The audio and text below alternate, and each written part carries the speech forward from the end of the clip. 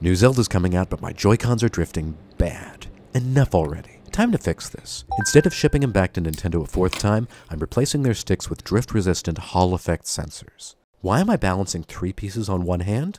These fragile ribbon cables are such a pain in the ass, I hate to disconnect them. There's no getting around the joystick's own ribbon, though, and this one's kind of in the way. 2 screws later, out pops the joystick. It doesn't matter which stick you use, they're identical, and these ribbon cables are identically frustrating to insert. I had to make sure this ribbon cable for the trigger was out of harm's way too, and these last 2 ribbons get carefully folded over the battery and battery connector so they don't get pinched when you close it up. Looks like I did it. For the right Joy-Con, I'm going to try something fancier. Let's migrate every component to a new emerald green shell. We've got full instructions in this Verge story. I think I got it.